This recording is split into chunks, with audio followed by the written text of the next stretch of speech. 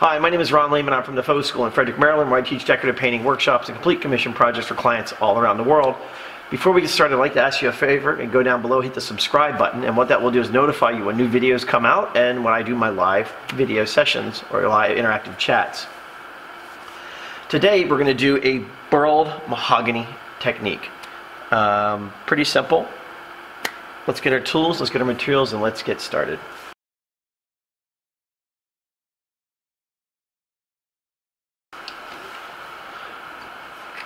Alright, so the first thing I've done to get ready for today's technique is base coated the surface using an eggshell enamel. It's an orange color, rather it looks, so I look off the side here so I can see what you're seeing, but for some reason it looks a little yellow. But it's orange, the color of an orange. It's actually from Benjamin Moore, it's called orange peel. Now, what we're going to be using is glaze from our friends at Modern Masters, the tintable, can you see that? Tintable glaze, water-based, interior only, tints with pigment, never paint, only pigment, because anything else will make it dry too quickly. Alright, this is capable of drying all on its own. If you add paint into it, it's going to dry like that, and it also becomes more opaque. We don't want that. We want it to stay somewhat translucent. Not somewhat, we want it to have that translucent property to it. So it tints with pigment, cleans up with soap and water, interior only. And I've tinted it to do a couple different colors here.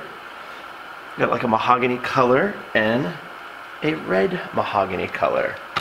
So now what we're going to do for this burled finish is take my brush that I had here earlier. Doesn't seem to want to show up. There it is. Okay, just a regular little brush. We're going to take the lighter color.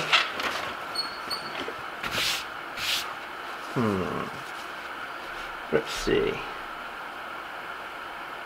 Sorry, I was looking for something else. Actually, I want to take and coat the surface with a clear glaze. Slip coat it. I should have a bigger brush, but I'm not going to stop to go get one. Alright, the reason I'm doing this is to hydrate the surface. I know it's going to take a minute because I'm using this small brush. I understand, but all the brushes are way on the other side of the shop, and it just won't take that long. So you put a nice even coat on it. Typically I would just use a nice big paintbrush, like a wall brush. I typically use my 2.5 inch Purdy nylon peacock black bristle brush. And just because it's nice and soft. Don't pile this on, okay? Just put a nice even coat. So what it does, this paint is thirsty. It's on the surface, so this meaning it's on the wall, or a column, whatever you're doing, a door. But by adding this clear coat of glaze, it's a slip coat. So this is absorbing, or the paint's drinking this in. So it's absorbing this. That way when you put your color glaze on, it will not soak that in, and this will allow you a lot more time to work. There we go. Boom. Okay. So now I'm just going to take my mahogany color and just kind of tap it in various places, like so. And I'm also rotating the brush around, see that?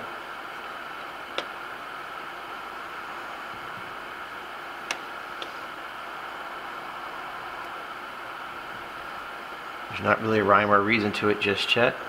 Let's just get the color on.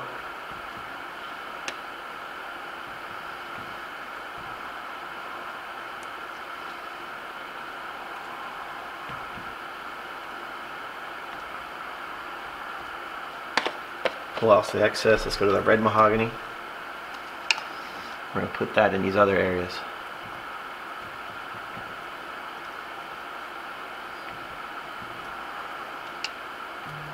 Not overlapping, it's just kind of dancing with it.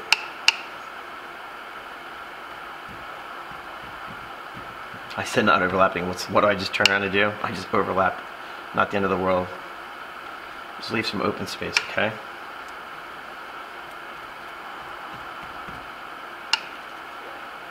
Now I do need one thing, which I don't have handy. Give me 1 second, I gotta grab the rubbing alcohol. I'll be right back.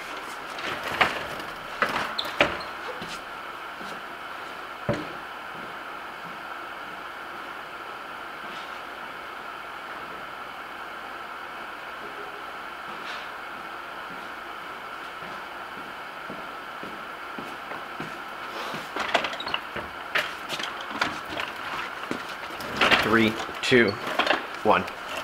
Okay, so now what I'm going to do is take good old-fashioned rubbing alcohol. It's 91%, and you'll understand why in just a second.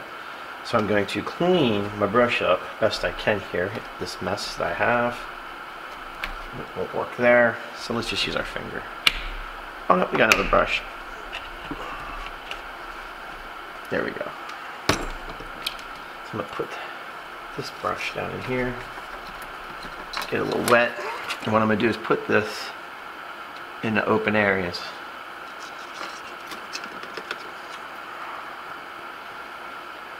It's okay if it's going to get some dripping. Don't worry about it. I'm not going to worry about all the open areas. I just want it in some of the open areas, okay? And the reason for this is that the alcohol and the glaze don't like each other. So when we do the next step, it will help part of our process.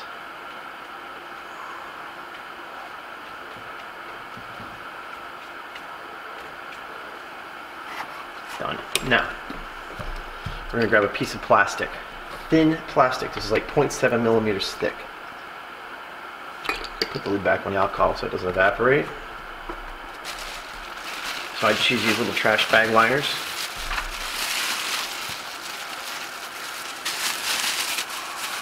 Open them up. And I want nothing, no color on these. Like no grocery store bags or logos, because that can hit this surface and cause a problem. So now what I'm going to do is kind of open it, crinkle it up, get any folds and creases. Now I'm just going to take it and turn it on itself, like so. And what I'm going to do is just roll through this. See if it works. It's not working very well, so let me just turn around here.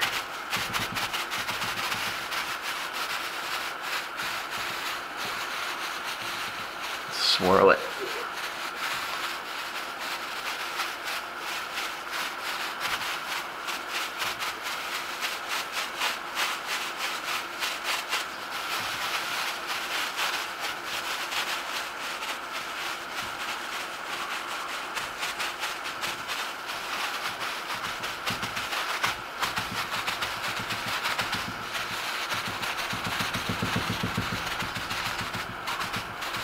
There we go. Break that up. Give me 1 second. See you in a minute.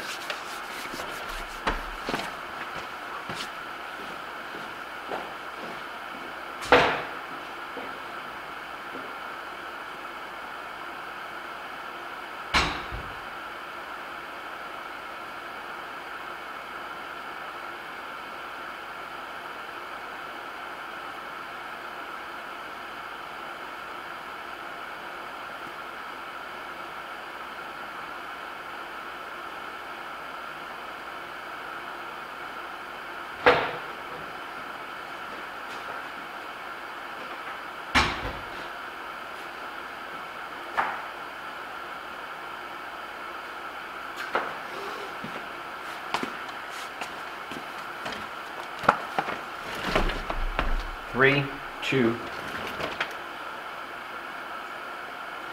one. Okay, so now what I'm going to do is take the same plastic, put my finger on it. Actually, let's get a clean piece. I don't feel like getting my hands all dirty. Take a finger, like so. Alright, we're going to go to the darker areas. And kind of start, not kind of, we're creating our knots. Only in the darker areas, okay?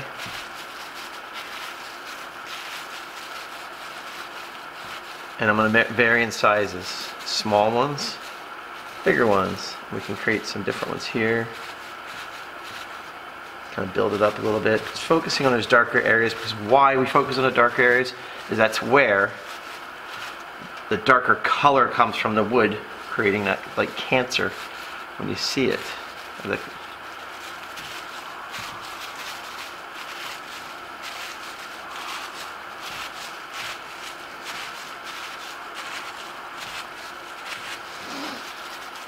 Okay, that's it for that. Now, I'm going to take, where is it? Where are you? Where's my brush? My mottler.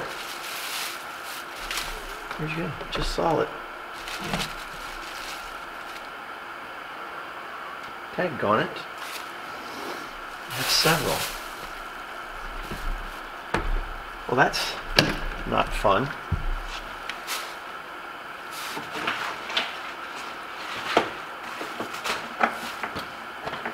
Not fun at all. So that means you don't clean up your workstation.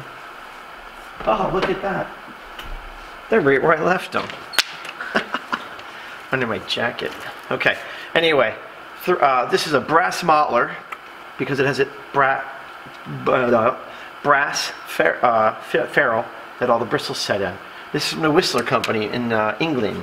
These brushes are, one, hard to find. Very hard to find. So when you have them, take very good care of them. I want to say these are about, last time I checked, $75 a brush, maybe a little bit more. But you're gonna have, gosh, they don't. Well, I will put a link in the description to these if I can find them, and I'll find you a less expensive one. I do want to say that I believe here at the studio we had some made because for a while they weren't making these, and we had another company make a brush as closely as God, I can't talk. A replica as close as possible we could get that. Hog hair, brass mottler, and anyway, these are my favorites. I've had these going on, believe it or not, probably 15 to 20 years, and they're still in fantastic shape because the way they go. Now, all my knots that I've created, I'm going to kind of come around here a little bit and just start to swirl around my knots.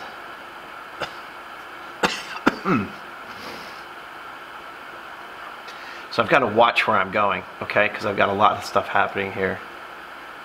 And I don't want to go through these knots, so you'll see I'll kind of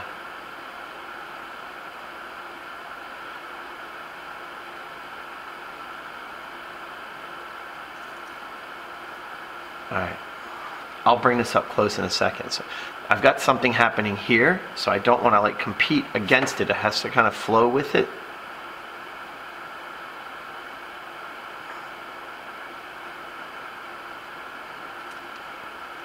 This is going to come back around like so. Like there.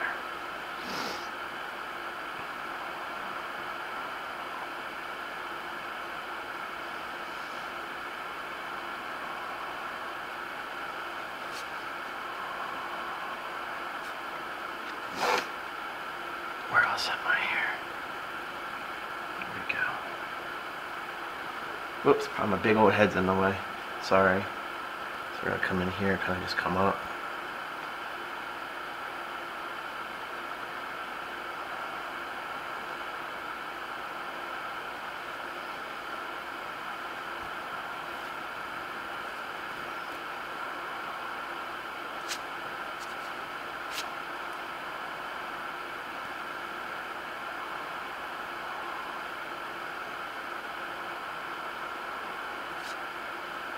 There. Now, that's out of the way. Let's take our measure brush, triple row.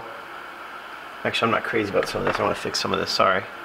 This is a little too big over here. I'm going to just kind of bring this around.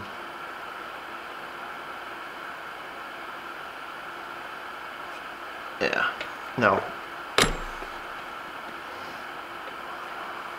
Not happy about that cluster. Where did my paper go? It's fine. Let's soften across. Just a little bit across, not to make it muddy. So what I'm doing, these little, see these swirly lines? So what I'm going to do, lack of a better term, this is the grain. Swirly lines, knucklehead. Alright, so there's one here, it goes this way.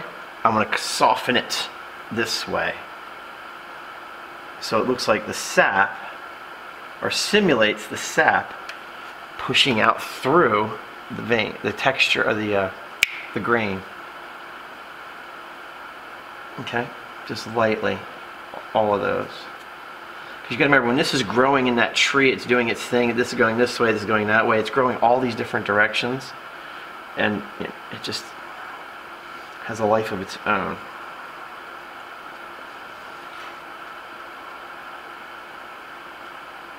We're going to come back to the knots in a little bit and clean those up. I don't want to finish them yet because I got to go through this part of the process.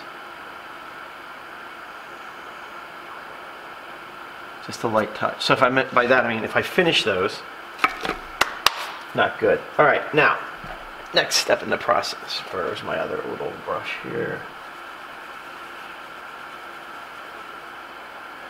Okay. Got glaze on it, daggone it. Here we go. Stencil brush. This is a very special brush, actually. I need to make a video about this. Look at this. Brand new, never been used. This brush is older than I am. I'm going to do a whole separate video on this. I might even do a live video about this because I love this brush. Look how beautiful it is. Almost ashamed to use it. It's handmade. A gentleman came by years ago when I had my studio downtown Frederick, and I thought he was like selling paintbrushes. He kept calling. He went, "Do you want some brushes?" So my sister invited him in. She used to run the office for me at that time, and he was born and raised in, or his father was born and raised in Germany and went to the trade schools in Germany and got his master papers in 1922, and that was his father. And then he took over the craft and got a lot of the tools. He never had a son or a daughter to take over or teach, so he gave me all of his books, his brushes, some of his father's brushes, and a lot of handmade tin stencils. So I'm going to share that with you because it's really, really cool. But anyway, let's take a stencil brush. You know what? I'm going to go get a cheap stencil brush. I don't want to use this one. This is like special, so give me 1 second. Okay, sorry about that. I really thought I was going to use that brush, and you know what, the more I thought about it, it's brand new, and the thing is so old. I'd be ashamed to use it. So we're just going to use, I just broke it. There we go. Alright, we're just going to use just a stencil brush. It's a short, stiff bristle, okay? This is a little looser than what I like it to be, but it's older, it's been used quite a bit. Now, in these knots, I'm going to come in here and take this and twirl it, okay? And some of these, watch. There's a little cluster right there, so I might, instead of one big one, I might just add one or two. Because that's sort of how this happens. But now I can take the brush, put some pressure on it, and create a bigger one. And then as I do, I swirl it, so oh, look at the knot. Isn't that great?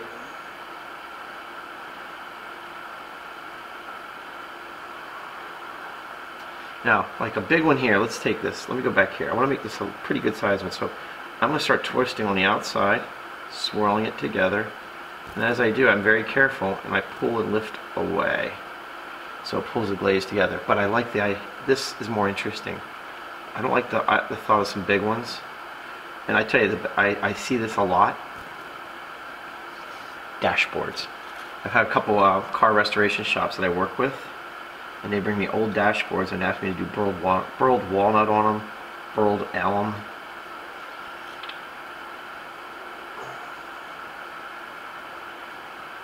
But yeah, a couple big ones here and there. Gives it that character. See? And we'll put some small ones up in here. Now when you do the small ones, they kind of are next to each other. But see, what I'm not doing is I've taken and created all this oh, Ronnie, get your head together. Grain. I'm not going into that grain. I want to keep it away from that. The grain, because what happens, these are the hard spots in the wood, so the grain works around these. Okay? Now you can also use different size brushes, if that comes in handy too. That way they're all not quite the same size. Could be some big ones, some little ones, all mixed into these clusters. That's such a pretty wood.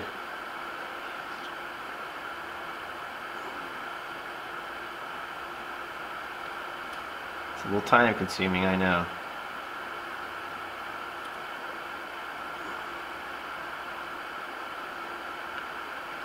But the results, oops, just take your time because you want to see that slight swirling pattern.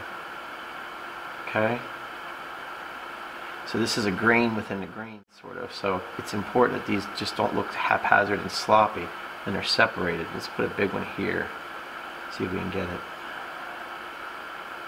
Here we go.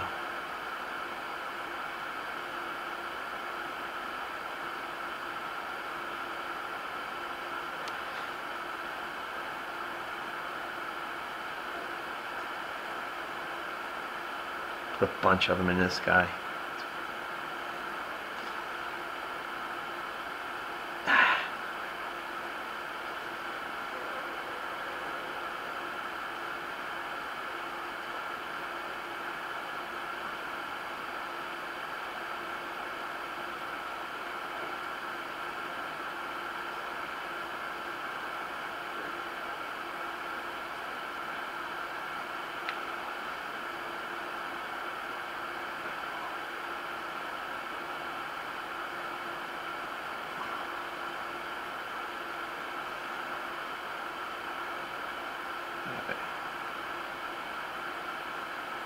Almost finished. This is pretty simple. It's just time consuming. Staring at wood, go online, look at pictures of burled walnut. I'm sorry, burled mahogany.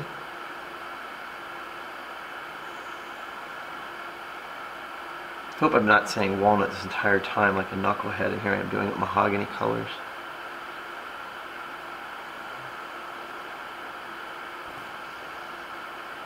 A couple more, just a few more in this area here. Yeah, nice.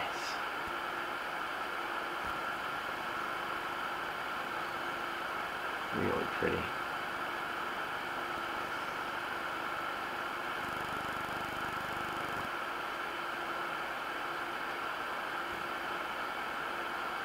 I think we got it all. We do. All right. Oh, no, we don't. Yeah.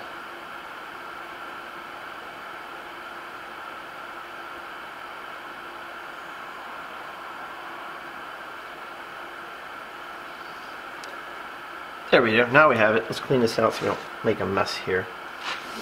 I'll get it when we're done. But alright, take a peek. Then we'll come back, let this dry, and do our toning layer on top of it. So far, so good. See all that fun stuff happening in there? Look at that. Coming to life. Pretty. Okay, so let's let this dry, come back, and I'll show you how to do the toning layer. So we'll see you in just a little bit. Okay, so the first step is dried completely. Now we're going to take the black bristle Purdy nylon. So it's Purdy manufacturer. Peacock is the brand, but it's a black nylon bristle brush. Very soft brush. And it leaves less brush marks.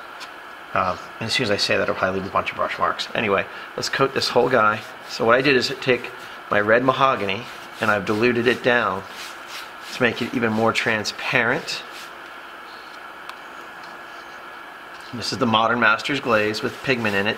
I'll leave the recipes below in the comments or the description section. If you have questions, ask down below. That's the best way, and I try to get to them as quickly as I can.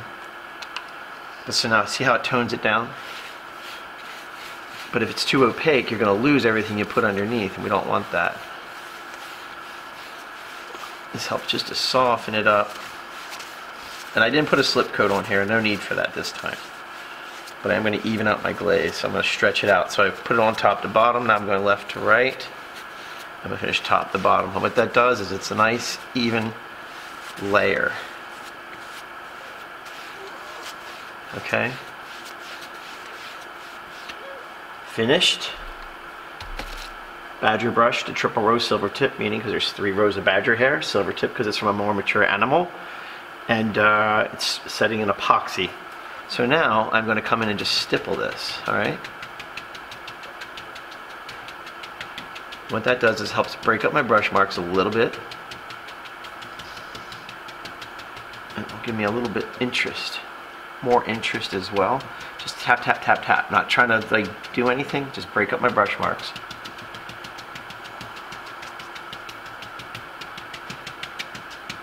I just go in there and soft. See, the Badger brush is a very soft bristle. If you try to go in there and just soften out some of those brush marks, it's not really going to work, or you're going to work even harder. It's a lot of work. So by stippling it out, it breaks up those brush marks, and I use this just to come in and soften everything now. So it's a very light touch. Notice the brush is straight into the surface. I'm only working the tips of the bristles. There's a lot of hair, get you out of there. So I'm going to go all different directions because I want it all completely soft. I don't want to see any brush marks, okay? Listen, you can barely, it just dances across the surface.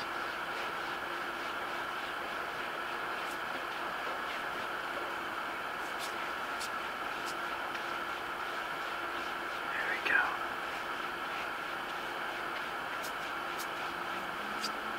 And that's pretty much it.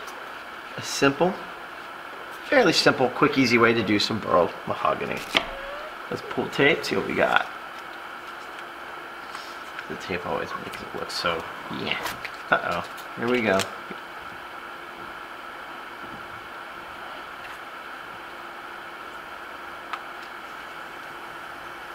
Yeah. Oh my goodness.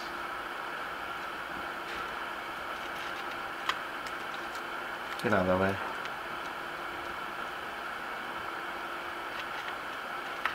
Look at that, that one little piece just fighting me. Didn't notice the glaze is wet.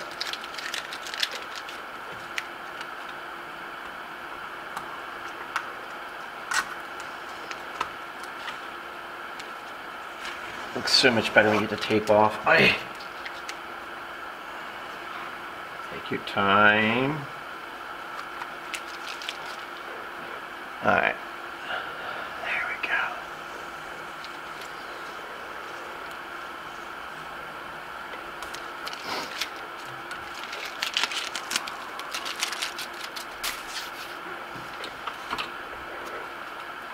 I could have done this off of the camera so you didn't have to waste time watching it, but it's fine. But there, boom, done. Alright, so there you have it. Let's bring it in and take a quick peek. See that? Hope this shows up well for you on the camera. It's hard to see. There it is. See all that pretty movement going on? When you look close, you'll see all the other, everything else happening. See it? Sorry, I have to look over there. I'm trying to see. I put it over here, I can't see anything. But there's your burled mahogany. Pretty. There you have it. Simple, easy to do. Now, once it's dry, I would probably clear coat this. I'm sorry, and I will still use an oil-based product. The clear coat I usually use is Old Masters. I love the oil-based varnish, and I most likely would put satin on it, not a high gloss. But yeah, you could do this just about anywhere you could think of. It's great for furniture, cabinetry, car dashboards, interior woodworking on cars. Yeah, knickknacks around the house, little stuff. But there you have it, burled mahogany. I want to keep saying walnut, knucklehead. Pretty simple. Before we go, if I could ask you to do me a favor, go down below and hit the subscribe button. And what that will do is once you subscribe, you will be notified when new videos come out and live chat sessions take place. It'll give you an update. And if you don't mind, hit the like button while you're down there so I know you like what I'm doing and I continue to do it. But that's it. I want to thank you for watching. My name is Ron Layman. I'm from the Faux School in Frederick, Maryland, where I teach decorative painting workshops and complete commission projects for clients all around the world. Thanks for watching, and I'll see you next time.